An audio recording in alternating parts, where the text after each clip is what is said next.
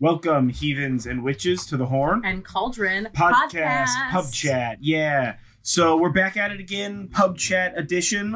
Late this week, but not as late as the last Star Trek episode was late. And if you don't know what that is, follow us over on YouTube, where we do Star Trek reviews, and sometimes they're like a whole week late. But yeah, so either way, I've been John Norgrove. I am John Norgrove. You've also been John Norgrove. I have been him. Yeah. Maybe I'm new. Maybe I'm new to this. Maybe I'm that cockroach alien from the first Men in Black movie. Bring me sugar water. Sugar water. Water. Yeah. Anywho, this is Julie Norgrove, and this is our witchy podcast. If you are listening to us on YouTube, don't forget to like this video, comment below, share this video with your friends, subscribe to this channel, and do all that kind of stuff. And if you're watching us on the podcast network of choice, which would be impossible, if you're listening to us on your podcast network of choice, I guess you could just be looking at it as the time. It has been not long enough of a weekend for me.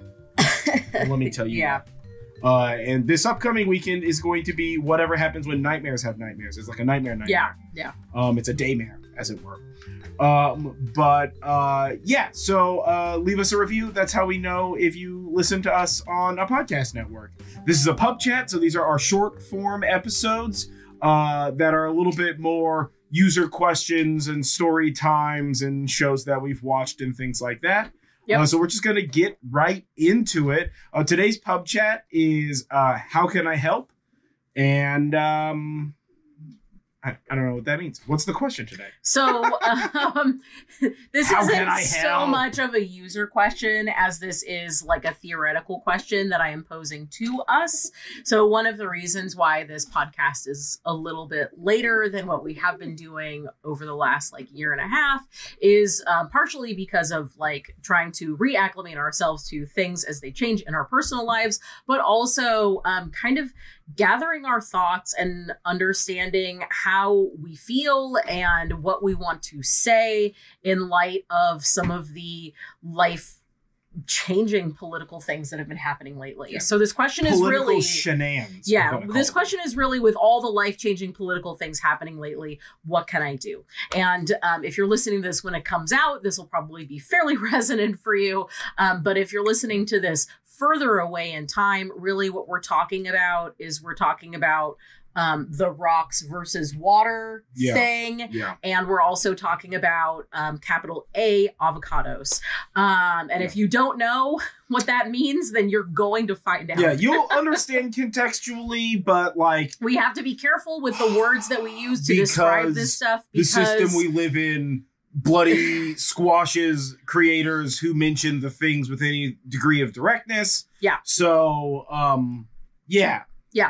So, you know what we're talking about. Yeah. So let's jump into it. So we've compiled a list of things that you can do to help. Some of these are more mundane and some of these are more witchy and heathen. So the first thing that you can do is vote. Vote in every single election. Do your research on the candidates first. They are purposely making it harder for people to understand and keep up with politics and what the platforms are so that you get discouraged and give up. We've got to play the long game here. I know everybody's talking about it, so it feels a little bit, like beating a dead Schleppnir, but you've got to do it. What we have done in our family is we have had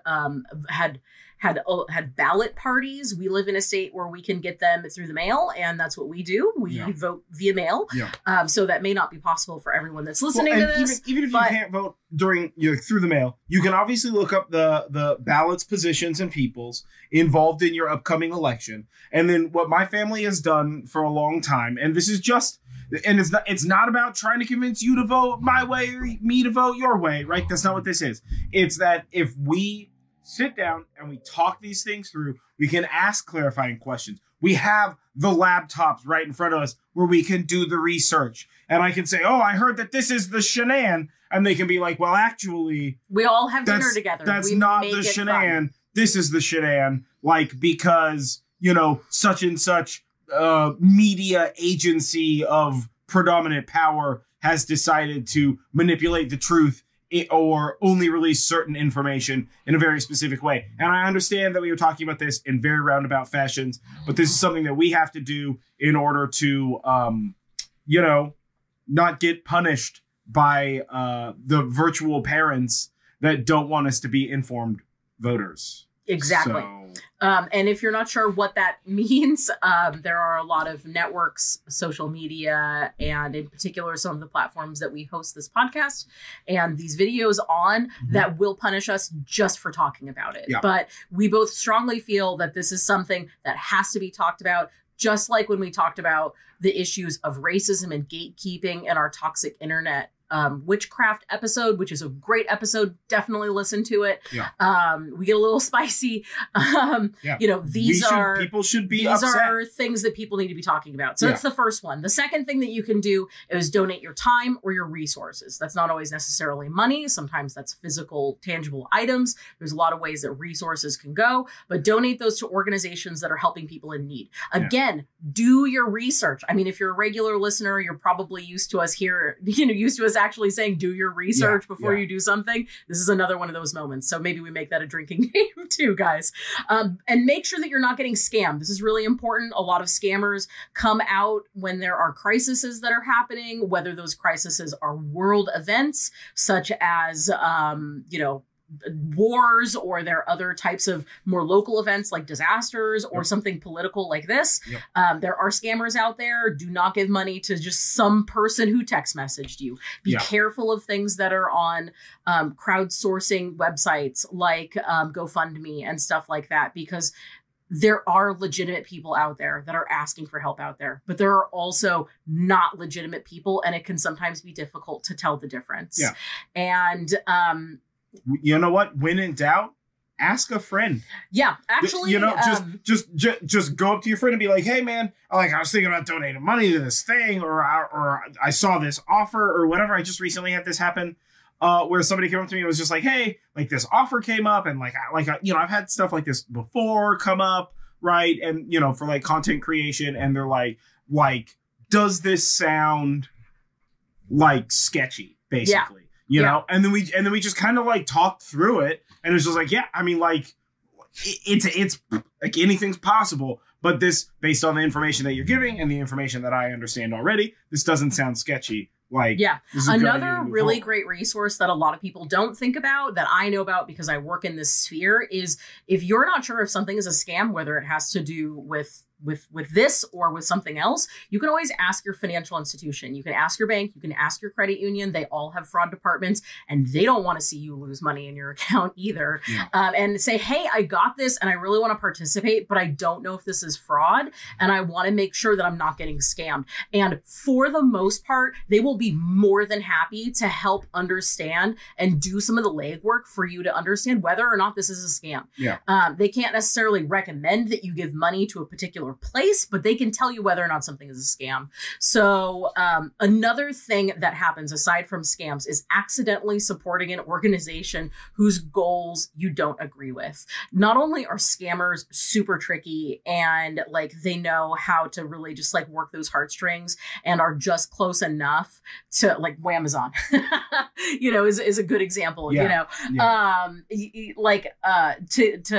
take advantage of you. But there are a lot of things, especially in the political arena, that seem like they may be doing good, but they're not what you want. And in particular, something that comes up associated with, rocks versus water here is potato crisis centers. Those are not clinics. Those are places that generally pressure a person to keep their potatoes, whether or not they actually should be keeping the potato if it's in their best interest. So that's a really good example of and that's not to say that they're bad, but many cases they are not doing the thing that would be best for the person. And another place that you really want to be careful about donating time or resources is internet activism. And there's a lot that we can say about internet activism, but really what I want to get across here is right now there's a lot of posts that are saying, we'll help you camp, we'll help you drink beer, we'll help you go shopping if you need to come from another state. Hey, what's up?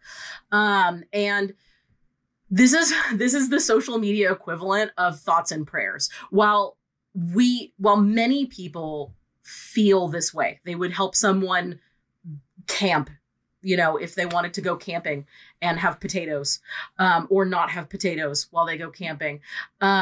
It's not as helpful as you think it is. It is helpful so that people understand that you are an ally. But if you really are trying to help someone and they are in one of these positions where they are forced to be eating potatoes, then that may actually work against them, because that can be used as a form of evidence against someone who's trying to get rid of a bunch of potatoes. Yeah. So it is a great thing for allyship, but there are probably other things that are more helpful for that. Yeah. And you could also get in trouble for helping. If you are in a position where helping somebody like that is a situation, you want end-to-end encryption. You want to make sure that you're doing this without location tracking on your cell phone. When your cell phone is turned off, location tracking is still on. When your cell phone is in airplane mode, location tracking is not turned on, right? And even then, it's still even safer to turn your cell phone off and leave it at home. So there are a lot of things out there. There are a lot of resources, right? There are a lot of people explaining these things or creating dead accounts to kind of get the information out there.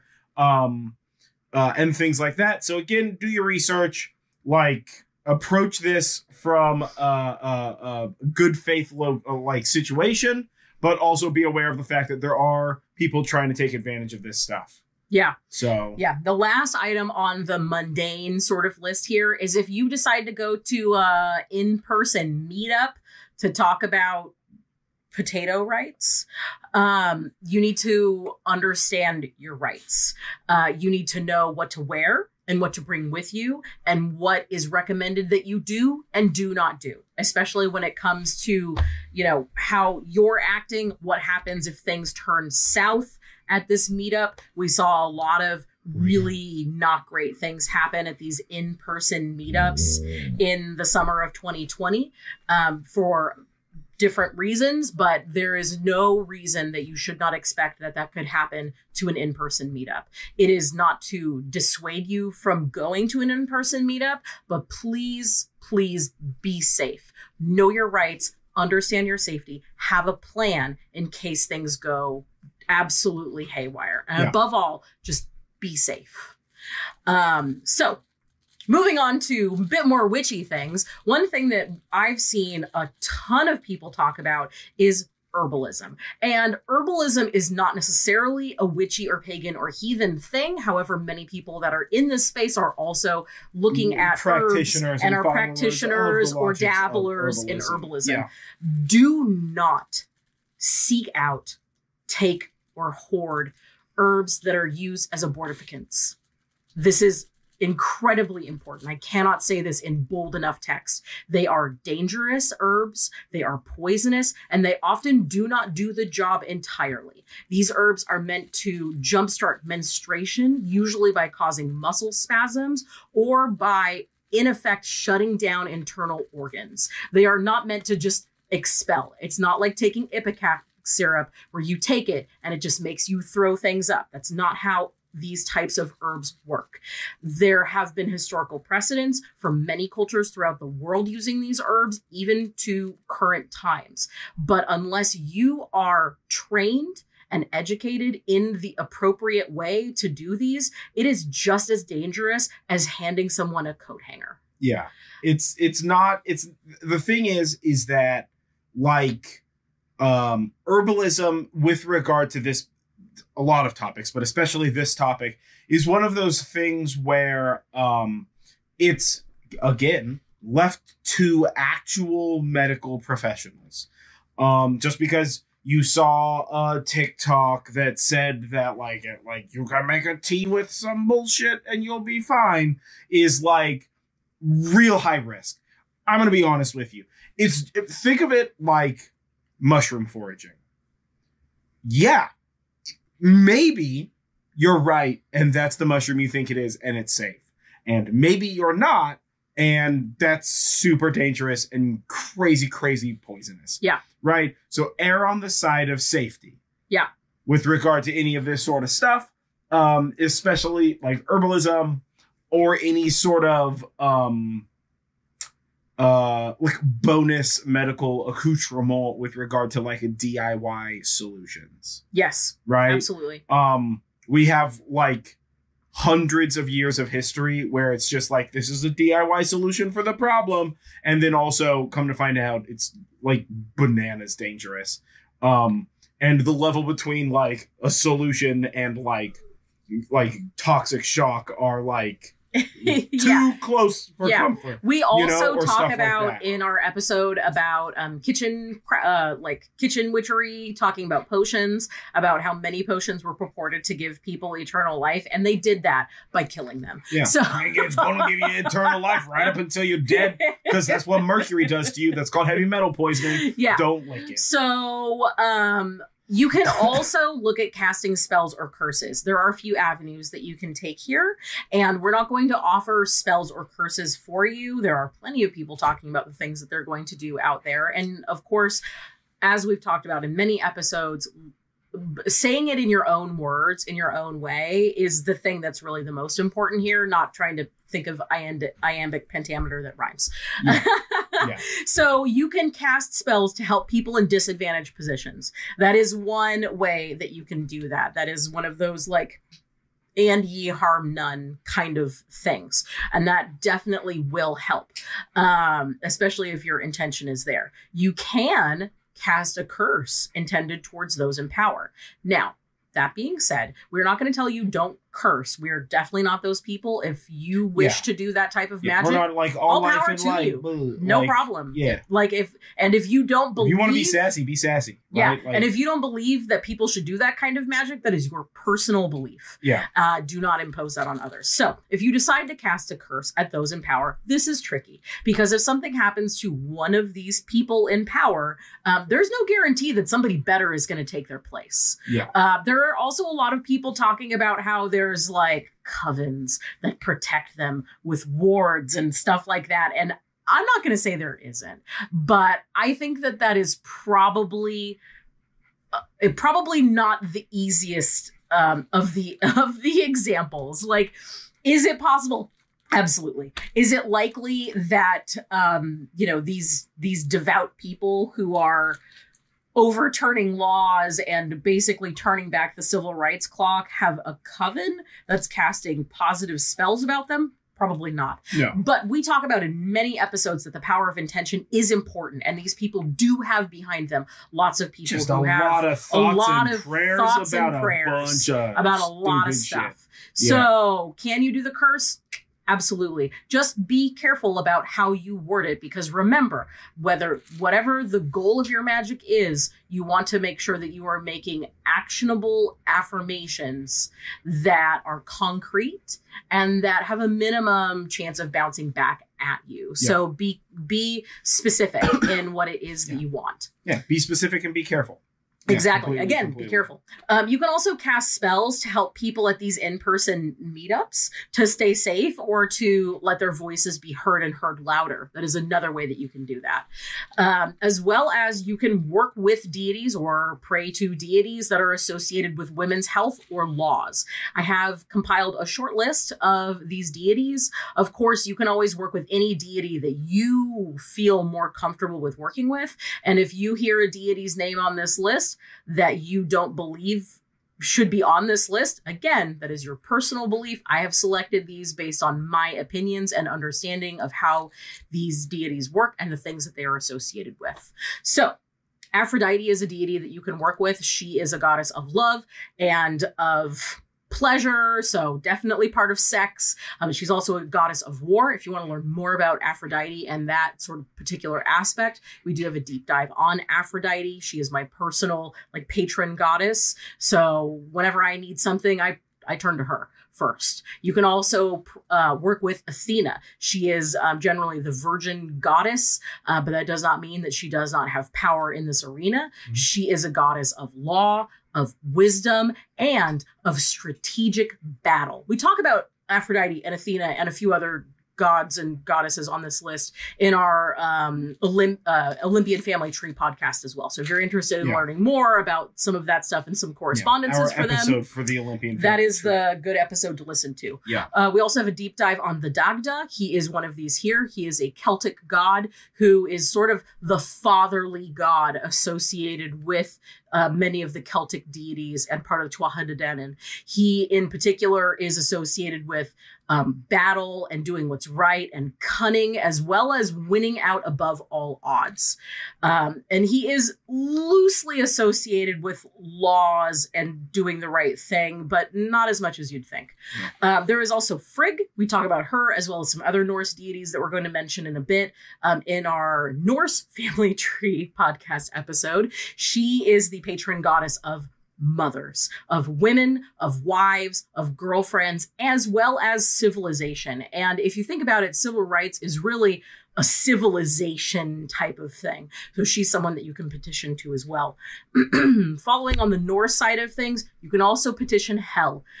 She is a goddess of women's rights and of revenge. Yep.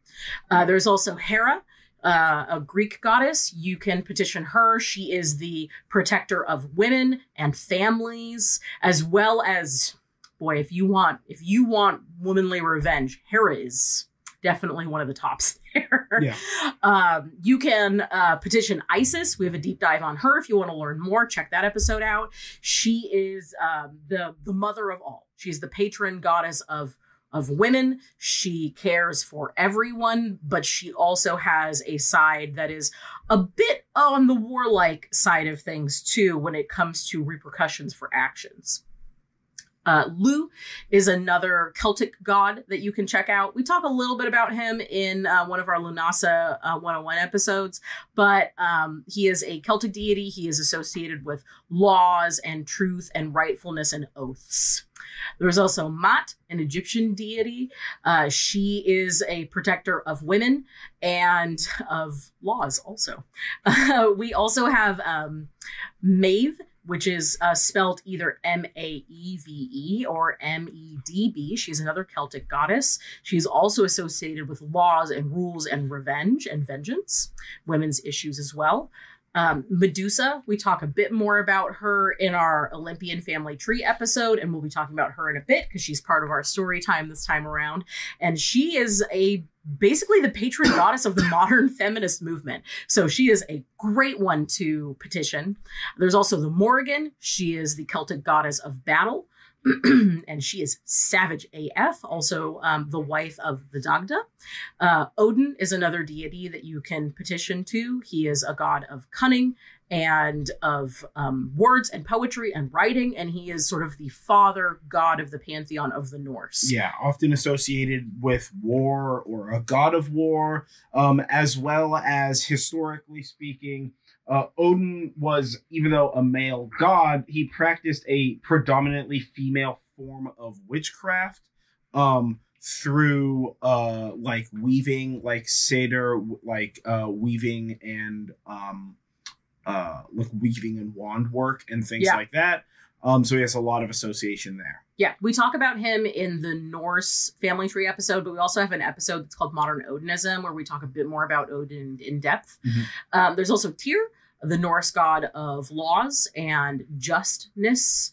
And then lastly, and this is a bit of a controversial one, which is why I have the disclaimer at the front, and that's Zeus. Now, Zeus doesn't have the greatest mythos track record here. Yeah. And I fully understand that. However, Zeus is the father of this pantheon. He is the father of women. He is the husband of women. He is the lover of women.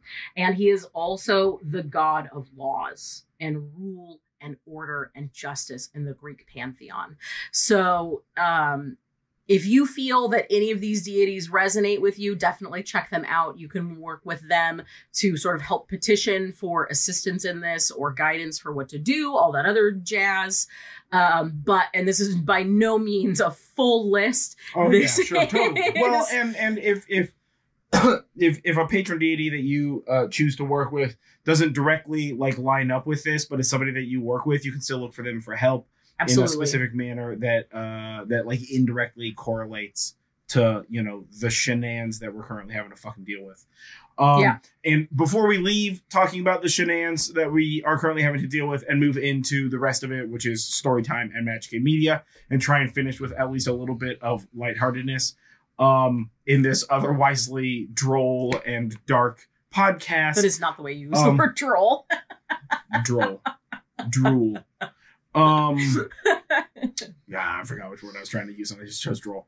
But whatever, man. I'm not a words man. We're gonna pretend that that's the thing. Yeah. Hey, you know, like, we need to continue to have the conversation. We need to continue to be upset about this. We need to remember the things that are happening and have happened, and we need to understand what can be happening next if the path we're currently on continues, right? We need to become involved. We need to make our voices heard. And if nothing else, we need to make sure that other people know those voices that we agree with are also heard. Absolutely. Right? Like, you know, I never want to recommend, like, spending time in the, like, prison of scrolling through the internet.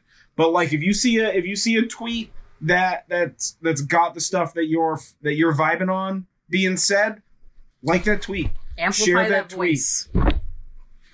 Yeah. Right? So, yeah, you wanna try and you know, let's try and keep the conversation in the right path, right? There is going to be a lot of confusion. There's going to be a lot of misdirection. This is not going to be resolved overnight, regardless of how much we try. So we need to stay strong, stay vigilant, and we need to stay angry. Apathy does not solve these kind of problems. We cannot wait for the herd to all of a sudden realize that this is, you know, fucking insane or whatever. Yeah. We need to make sure that our opinions are put out there.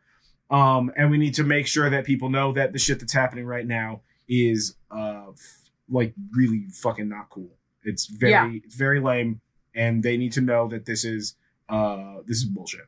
Yeah. So, and if you, like us, live in an area that is fairly well insulated from these changes, that doesn't mean that your voice has less import. It doesn't mean that it's less powerful. It is very important for all of us to continue to have this conversation. Yeah.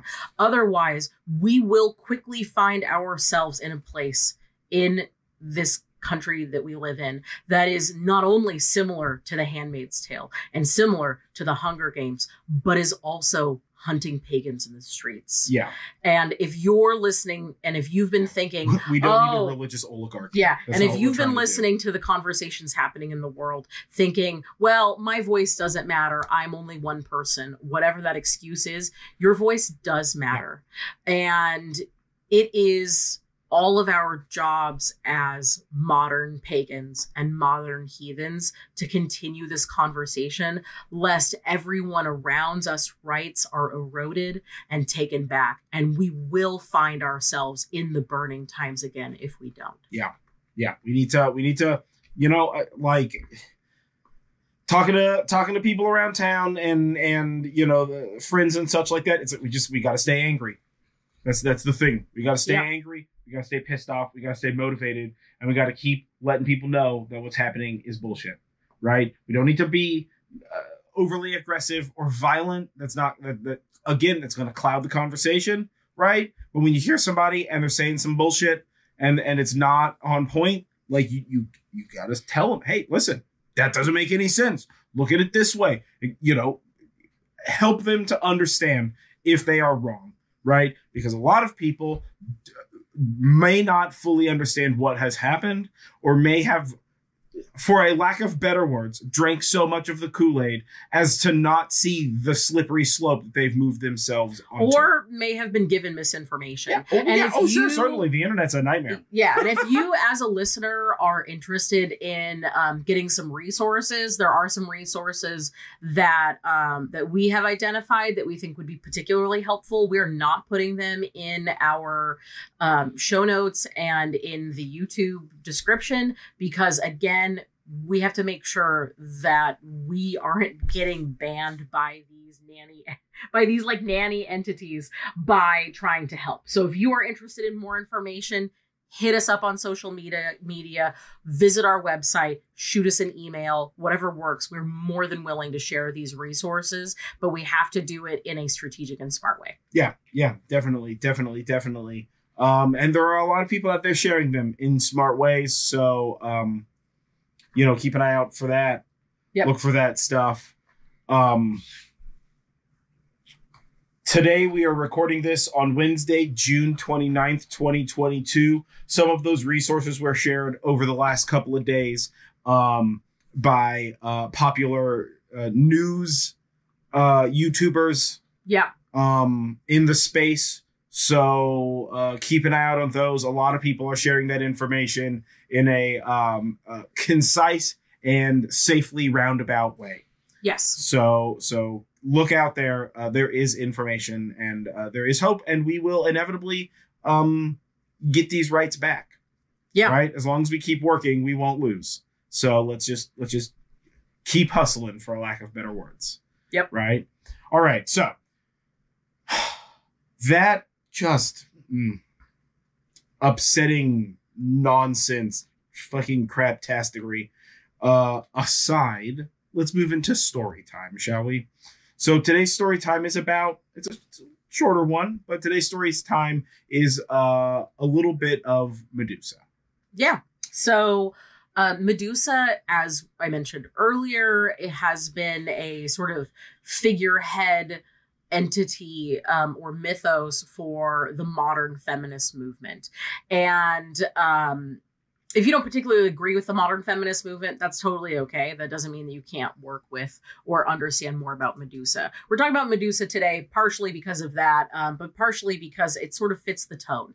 So sorry, guys, this is not a very droll podcast. This is a bit of a heavy one, but sometimes you got to be heavy and sometimes you can be light. And that's really how it comes. So we're going to talk a little bit about Medusa. So Medusa is a Greek mythological figure. She is incredibly popular in pop culture. I actually have a Medusa tattoo. It is one of my favorites. I very much love her energy, but it can be a really heavy energy and you have to kind of understand how to work with that appropriately. And we have planned a full Medusa deep dive, but that is way in the future.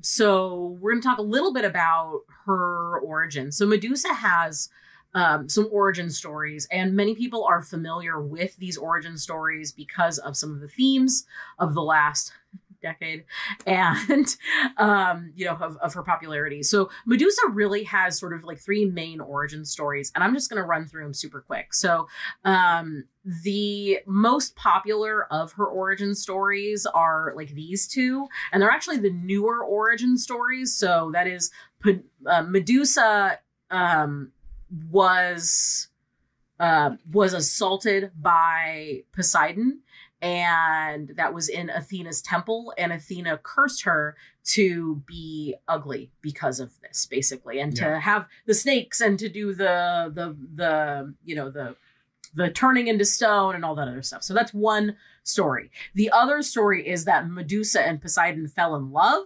and they had some sexy fun time in Athena's temple, or in a like a clearing in a sacred wood, which would also be sort of considered Athena's area. And Athena was so enraged by this that she then cursed Medusa to be snakes and ugly and stuff. And those are actually the newer of the origin stories for her. The oldest origin stories for Medusa is that she was born as a Gorgon. So Medusa is a Gorgon, regardless of how she ended up becoming one. And she had two sisters that were Gorgons. And older story that predates the newer and more popular stories is older by like a couple of 100 years on paper or rock. As the case may be, and vases, papyrus, or vases. Yeah. So basically, Medusa exists as a linchpin for Perseus, and it's interesting because Medusa is sort of this figure where she exists to fulfill a very specific story-based need, and that's for Perseus to kill her using her own reflection, and then to use her head as a weapon to get rid of bad guys. Basically, it sort of depends. The Clash of the Titans movie, both the old one and the new one, are not entirely accurate to the old mythos. The new one is not great. If you're gonna watch one, just watch the classic. The classic is orders of magnitude better. Yeah, way better. Yeah, so Medusa has a really interesting piece of this story, and that's kind of what I want to talk about, is that she's been used as this like allegory as a result of this for female power and for rage and for revenge. So it's interesting because if you think about it, Medusa is like this being who was meant to be deadly, but then was killed by her own power. And now after death, she is affecting things in that nature. And I think that's particularly poignant to the things that are happening right now. And she's like deadly even after her death. Exactly. Which is a very snake-based thing. Yeah. Right? If you've ever like been on any of those sort of like, this is how you deal with snakes when you're hiking, sort of like ranger talks, sort of a thing like that. Just because a snake's dead doesn't mean that it can't still get you. Exactly. You know? Yeah. So, yeah. And in a way, she's kind of like ancient Greek mythos Lady John Wick. Yeah. Because the only person who was able to figure out how to kill her was Perseus, and that was actually with the help of Athena, whatever beef Athena had with Medusa, depending on the story that you're reading there. And, there's a lot of, I would go with internet drama about which story is the truest story, about whether or not her and Poseidon's situation was or was not, consensual, assault with a capital R, as it were. So there's a lot of opinions out there on that. I feel like TikTok is probably like the most opinionated space on this right now. Yeah. I have seen some TikToks where they're just like lies and shenanigans. This is the real story. And you're just like, why? Like that, coming in real hot with that. And then other people are just like, well, I mean, it's probably this or that. And, I've even seen like, it sounds like she was basically a character that needed to exist for a story to continue. Yeah. That has sort of like developed into its own like side quest cult. Yeah. Yeah. That later on became like a deity that's worshipped and things like that. But again, that was a long, long time ago, and we don't have like we weren't there. Unless you were there. We don't have like and Play-Doh you're some sort of on like YouTube immortal being like, vampire this is how I heard thing. about this first. Blah blah blah blah. Here are my resources. Well, and part of that, and this just doesn't go for Medusa, but this really goes for sort of like all of the old mythos. Whether you're talking about the Greeks or you're talking about the Norse or anything. Really is that's just that particular writer's story. Or that doesn't even mean that that's their interpretation TikToker. of the story. Yeah. If you've ever read a book and watched the movie, or vice versa, watched a movie and read a book and gone, hey, this is not what the book has. Yeah. Or seen a remake of a movie that is beloved and you're like, that is way different than the original. You got to remember that people have been doing that throughout time. Yeah. So it's the telephone game, right? Especially when you're going that far back, you have to think about the telephone game. We all did it as kids. We all understand what that is. If you don't know what the telephone game is, or if it has a different name in your country or location, and it's not called the telephone game. We're in California. That's what it was called when I was a kid.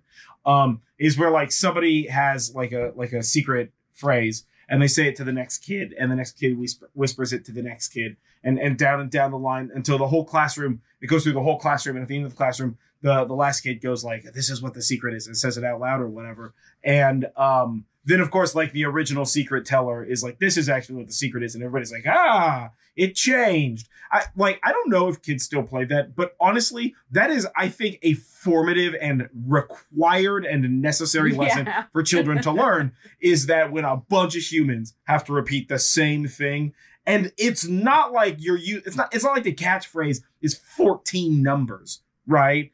It's generally something fairly innocuous and simple, and even that, it changes. Yeah. And it never changes with, like, intent. I mean, like, whatever, maybe that kid over there is an asshole and changed it on purpose.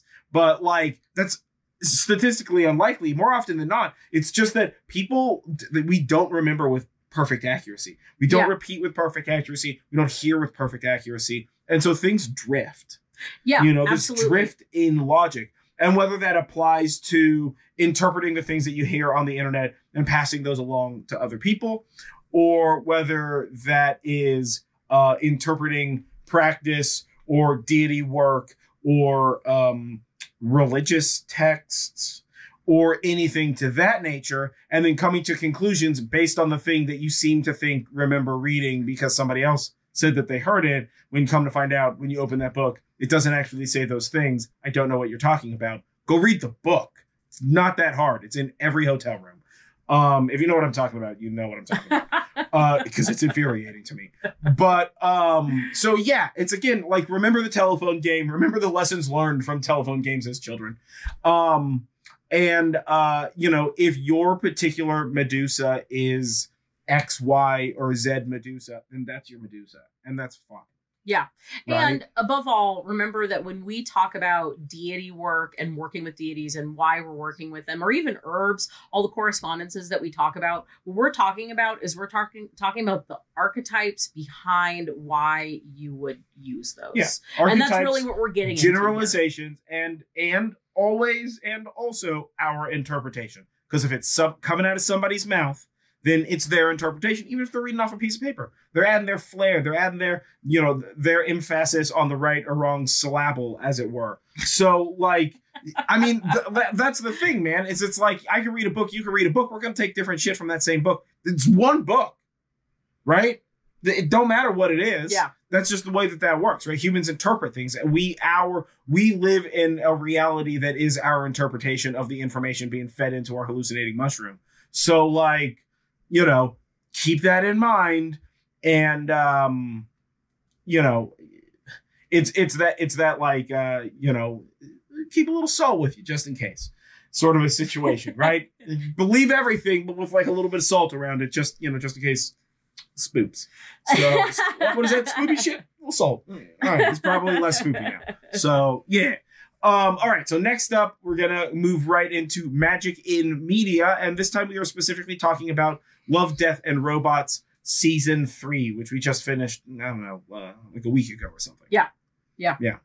So this is sort of the lighthearted part of this episode. So thank you for sticking with us. In particular on Love, Death, and Robots. If you have not watched it, it is on Netflix. It is a bunch of short animated stories dealing with love, death, and or robots. And you may be thinking, why robots? Why love, death, robots? But there's a lot of stories in there that are quite interesting that have to do with mythos and mythology. In particular, I wanted to talk about the one Jibaro. Yeah, the last one. One. Before we get into Jibaro, what we're gonna do is I'm just gonna kind of speed through these and just kind of hit on like what each episode is about, without like not really spoilers or anything, but like assume that if you haven't seen this and this is something that you want to go into cold turkey, that there may be a little bit of spoilers. So the volume 3, season 3, starts with the 3 robots exit strategies, which is basically just about the technological, ethical, and moral irresponsibility of humans and us destroying ourselves and our planets. It's poignant, obviously. Episode 2 is Bad Traveling. This is basically like Ahab, but he's a shitty guy. Yeah. Right? Although I guess in the end he's like maybe not that shitty. I don't know. It gets very needs of depends the, on your it gets very needs of the many outweigh the needs of the few Spock thing. But it's very interesting. Yeah. And all of these also have like different artistic styles. So like go into that. The very pulse of the machine is cosmic acidmancy. Yes. Right? It's the veil thinning as one approaches death and transcendence upon that. Yeah. Which is super fascinating, and it approaches it from non-mechanical machine logic, which is nice. Night of the Many Dead is literally what it sounds like. It's just Night of the Dead, but very tiny. It's good. Yeah. Kill Team Kill is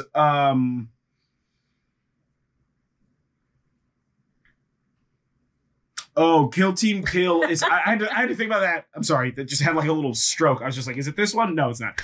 Kill Team Kill is basically like a man played God too far, and now a bunch of dudes have to deal with it and stop that from getting horrifying everywhere. It's very funny. It is. Oh my God, I love that episode. It was good. The Swarm, or the episode's name is Swarm, is about our ability to play nice with others. And how we're not great with that. And we're manipulative and taking advantage of the perfect balance that is nature. And how no matter what we do, inevitably we will disappear and nature will repair itself, but it's going to be real pissed, during. Yeah. So deal with that stuff. Also, beautiful episode. Oh my God. They could turn that one episode into like 10 seasons and there would not be enough answers given. So. Yeah. Agreed. Agreed. After that is Mason's Rats, which is again, living alongside nature, through a look of, the battle with, like what we perceive as vermin and like the evolution of thought. At what point does something sentient have value and can be worked with instead of eradicated? It's very cute, a bit violent. It's extremely violent. I lied. It's probably the most violent of all the episodes. Super gory. It's the most violent, and there is an episode where people are getting torn apart by a cybernetic bear, and this one is more violent. So yeah, that I was just like, holy shit. Yeah. But yeah.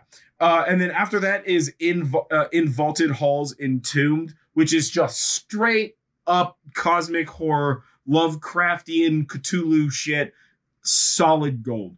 If you're very like old gods, like cosmic horror, what watches from the shadows sort of a person, this is going to be right up your alley. Absolutely. I loved this episode. And then the last episode of the season, and the episode that we're going to talk about, is Jibaro, which is sort of a it is a siren episode. It's a nature's sirens being taken advantage of and stolen. It's the purity of nature being stolen by the greed of man. Yeah. Right? And how nature rebels against us and fights against us to try and again protect that balance, protect that value that nature has. Yeah. I thought this one was particularly interesting because usually when you see the concept of sirens in pop culture, you're looking at more like the sexy lady type siren. They're seducing. They're the unwitting travelers to their area, and I felt that this one was interesting because it takes a little bit of a different thing. So is this a beautiful sexy creature? Yes, but it appears that the drive to the drive that sort of puts the main character in this episode under the siren spell is not lust, but is greed. And really the lust for greed. So they are both there. Yeah. There is some assault stuff happening. It is in its own way, it is a truly heartbreaking story. It's a pretty dark episode. This is a very dark show. This is a dark show. Yeah. Filled with existential questions and thoughts. But I really loved their treatment of the siren in this because it is so different from what we normally see in pop culture sirens. Yeah. Often the siren I feel like often in modern media, the siren is very like, look at this sexy mermaid, and then like the camera does like a quick pan and she turns and it's like hagfish, you know, with the Chops. with the sharp teeth and the like droopy glowy light and like extra gills and stuff. And it's just like angry, you know, like it's like they play a very like I mean, really like a very sort of reductionist, simplified version of that.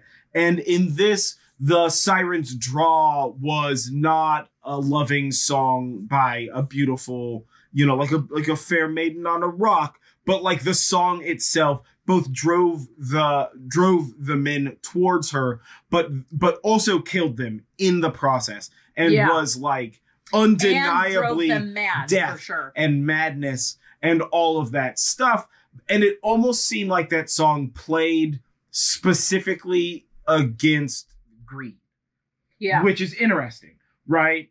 Like it didn't feel like that like she was trying to lure them into some sort of a trap, but it felt like their greed marched through like her space, right? Like they marched through her like woods, her lake, all right? And her defense mechanism was to draw them in and drive them mad. Yes. Right? There's a very, very interesting art style and utilization in this. It's a very pretty episode with amazing sound design. They also used a lot of motion capture to create the dance movements from the siren, which I thought was super interesting because it almost looks it's done in a way where it looks like it could be human, but it's just slightly past the uncanny valley and pushes it just a tiny bit inhuman. Yeah, definitely. There's both like physical features, but also movement. It's that like when you're using like contortionists in movies to achieve that like very traditional, like I would consider Raimi-esque horror body movement. You know, like early Raimi horror body movement thing. And they did a really great job with it.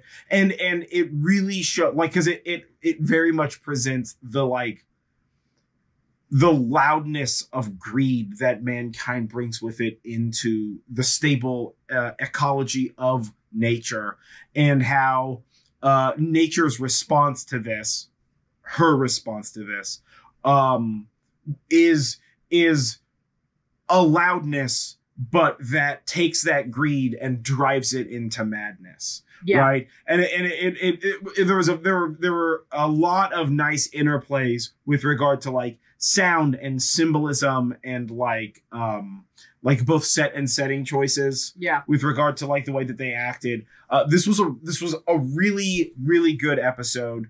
And even though this is what I would consider primarily science fiction, this series, Love, Death, and Robots, is primarily science fiction.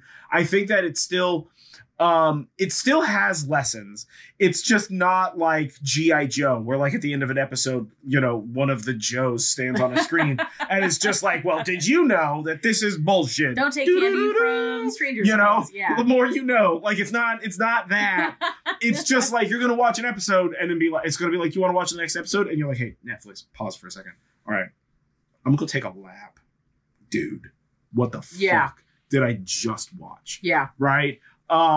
So yeah, this was a very magical episode. For me, this episode is definitely going to live rent free in my head. This not only really sort of changed the way that I think about the siren aspect of things. And not only do I love the animation style, and I mean, you guys know how much I love the costuming stuff.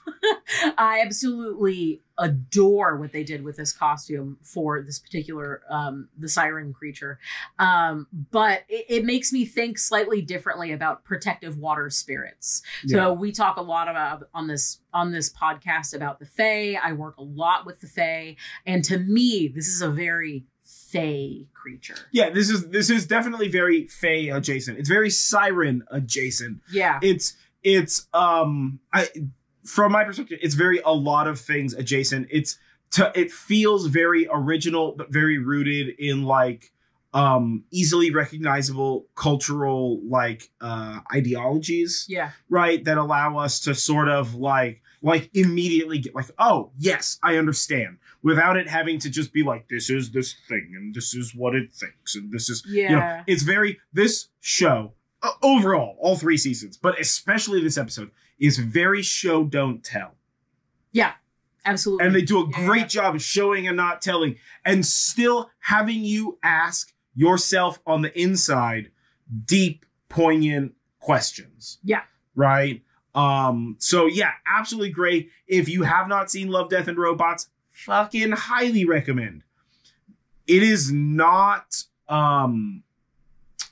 serialized. So you don't need to watch season 1, episode 1 through season 3, episode 10 to be able to get to Jibaro and watch it. You just jump right into Jibaro tonight. It don't matter.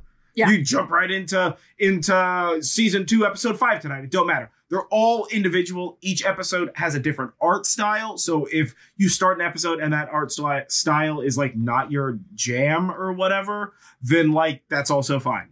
Right.